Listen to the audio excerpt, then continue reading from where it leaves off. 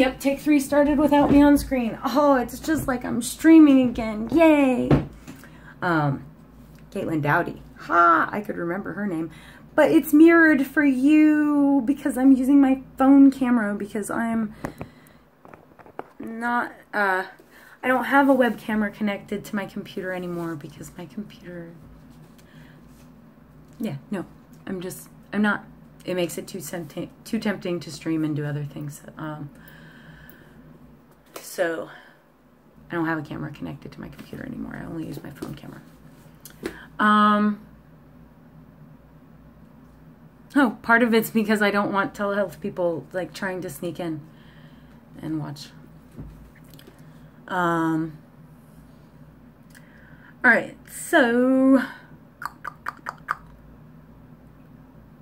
I know that, you know, plenty of people watch and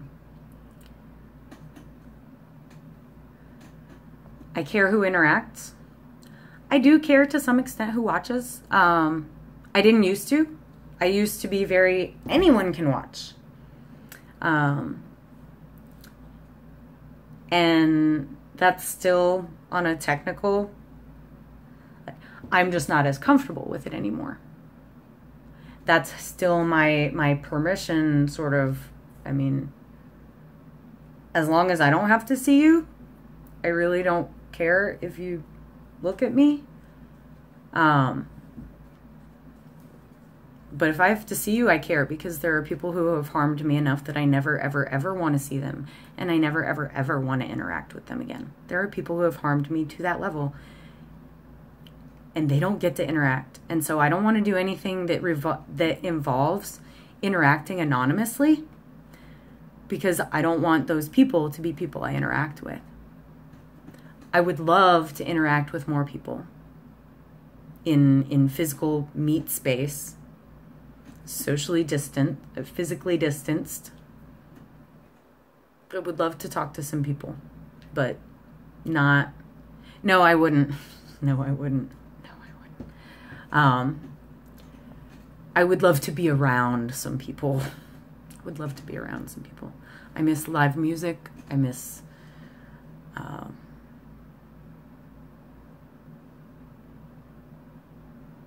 in terms of being out and interacting, that's what I miss the most. Live music.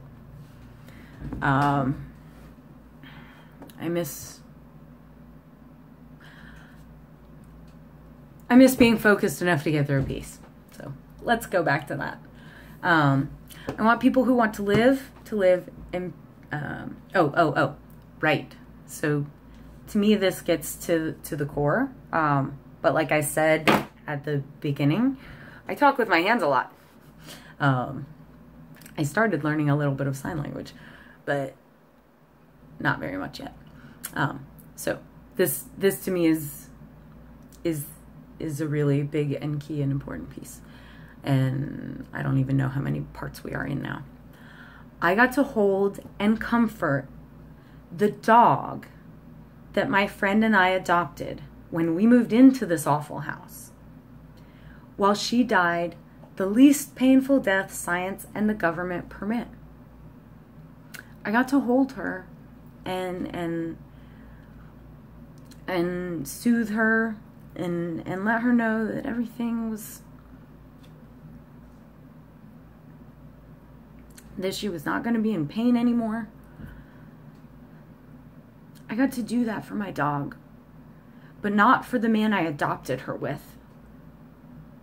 That's disgusting. It's disgusting.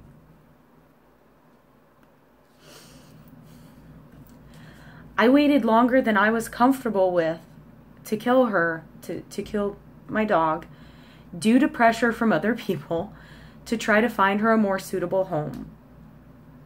And that process was another layer of trauma. Because of my living and working conditions at the time, this wait meant I subjected her to quality of life conditions that I found unacceptable. I could not do for my dog what I felt she deserved. And so it was so much pain every day for me to know that she had an option that was being delayed.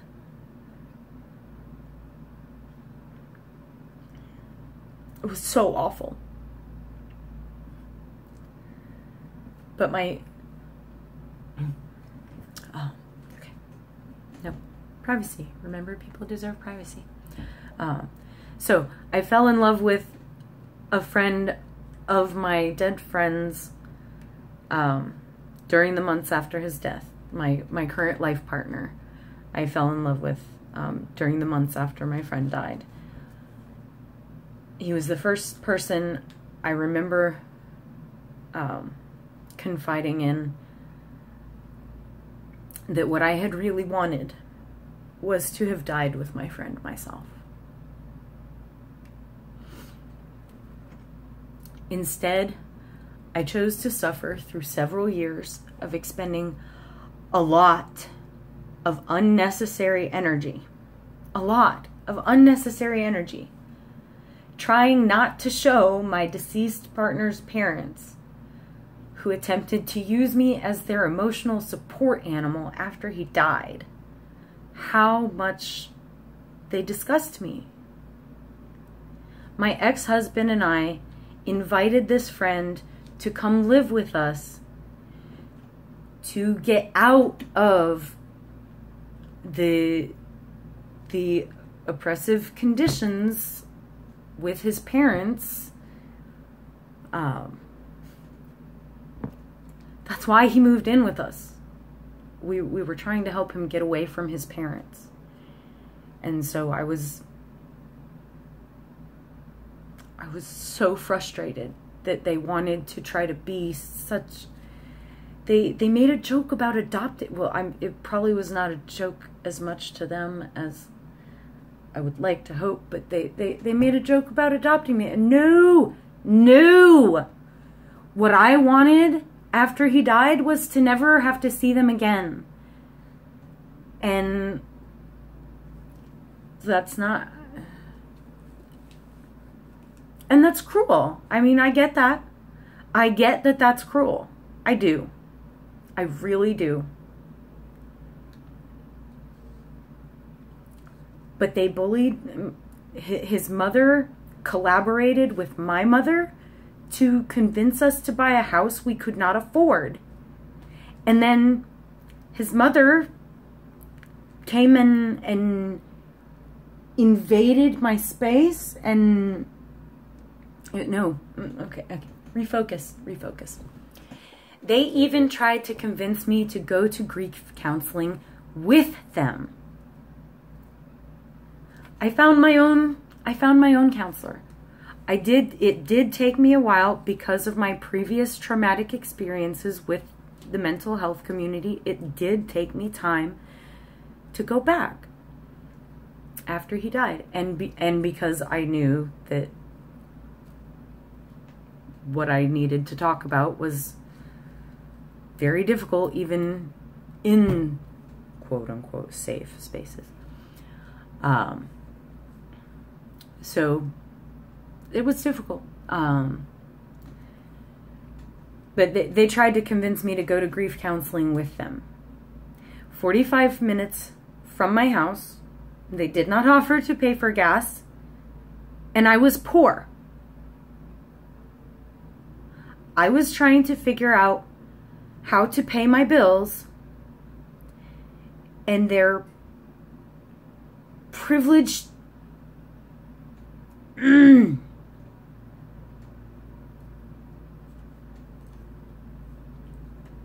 still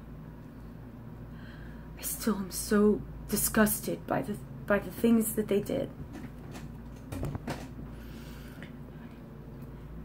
But they inherited his share of our still mortgaged house. Isn't that exciting?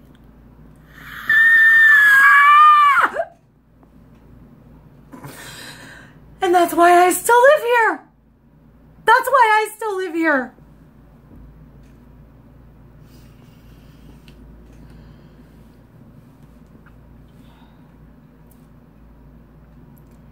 My friend died before 30.